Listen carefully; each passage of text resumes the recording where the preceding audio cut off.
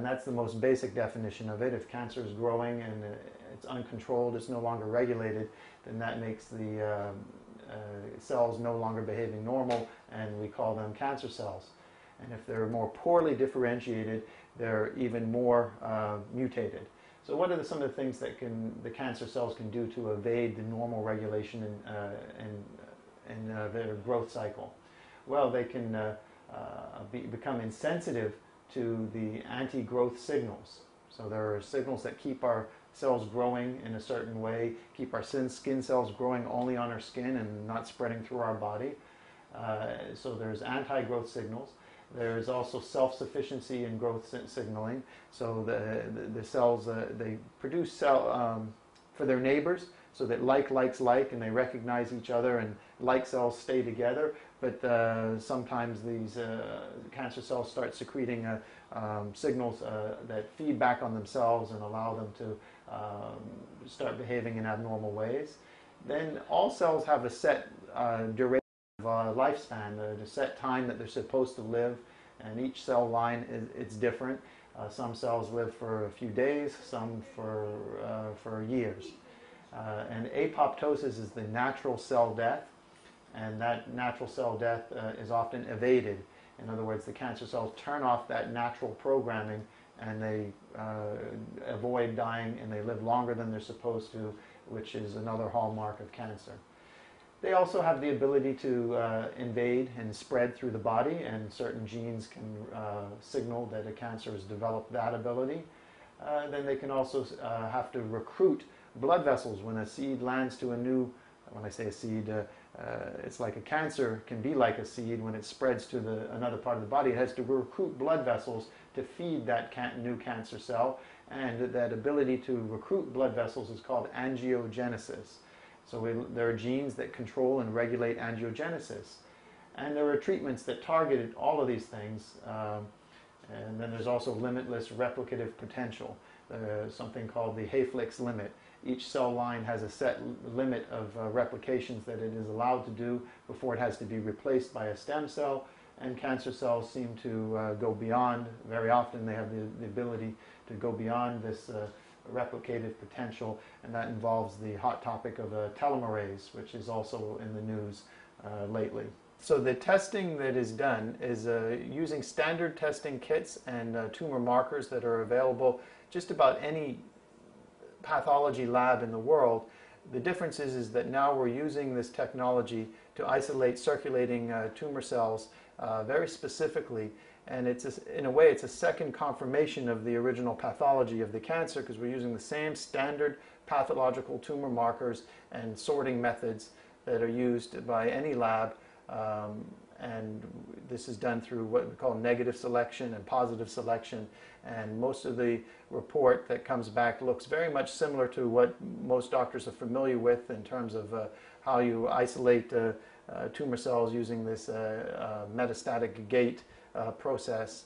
And as you've heard on the news recently, circulating tumor cell testing has now been approved to use as a prognostic indication, because obviously if you've had surgery and that you're able to still detect circulating tumor cells in your blood, well, obviously they didn't get all of the cancer after the surgery, you know, and it has a prognostic indication. But this test offers that information, but it offers much more, because we then take the circulating tumor cells and do something very special with them.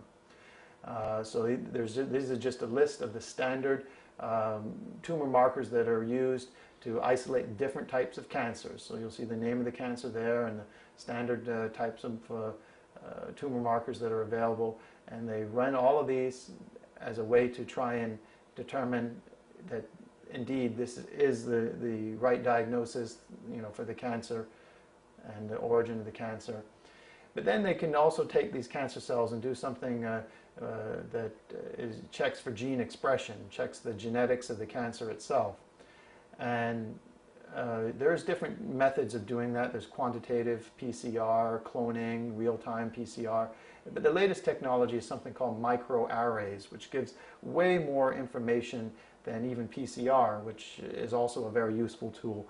But the microarrays gives huge amounts of information, and we can check multiple genes at the same time. So here's what we're talking about when we're checking genes.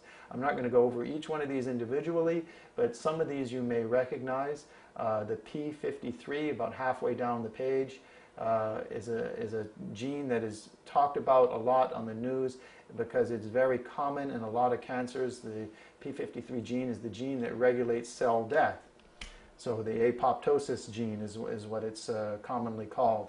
And often the P53 gene is downregulated or somehow mutated and suppressed or defective in is estimated about 60% of cancers.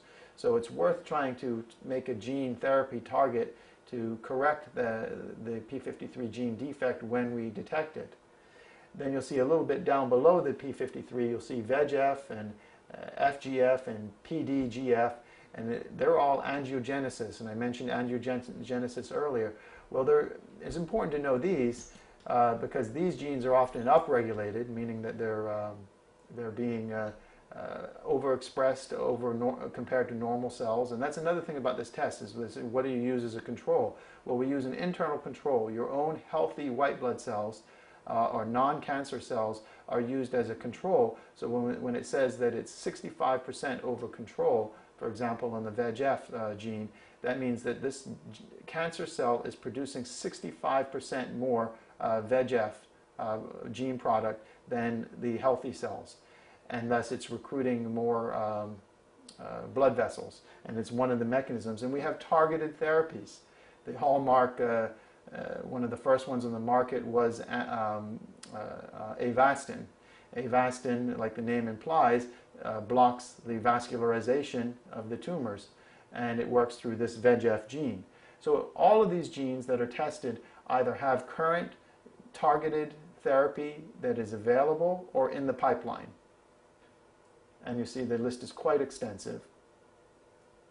And I can go over each of these genes in detail, but I'm not going to do that. I'm just going to pause and you can have a couple second look at your own time, the different genes and what they do and how they're helpful. And the other thing that's helpful with a lot of these genes, in particular the COX-2 and 5-LOX pathway, is if that is gene is involved in the cancer, we have off-label uses of medications, for example, Celebrex and other COX-2 inhibitors and other natural substances that can inhibit the 5-LOX pathway like Boswellia to help to suppress that activity of that gene. So there's off-label medication use as well as standard oncology targeted therapies that target and take advantage of this information that we learn about the genetic makeup of the cancer. Pause on the multi-drug resistance gene, the MDR1, because this is an important one to know, because even though one gene may say that it's sensitive to this medication, if the MDR gene is upregulated, it imparts an ability for that cancer to excrete or defend itself against a lot of the medications that we would normally use on the cancer. And if it's so knowing the MDR, and there are off-label uses of medications that we can use to downregulate the MDR gene and the other genes that are mentioned here. So it's important to know this information, and a lot of this off-label use, it's in the medical literature. It's not widely used in standard treatment of cancer, but what we're talking about here is advanced treatment, taking the knowledge that we have available in the literature and advancing it beyond what is standardly available in most oncology treatment centers of the world. The gene also looks at, the gene test also looks at some other specific genes that we take advantage of here at the IAT, like the heat shock protein and the telomerase enzyme, because there are treatments that are not available yet in the United States that use this information in heat shock protein vaccinations to treat the cancer, and this test tells us whether or not rationally those treatments should be effective or not.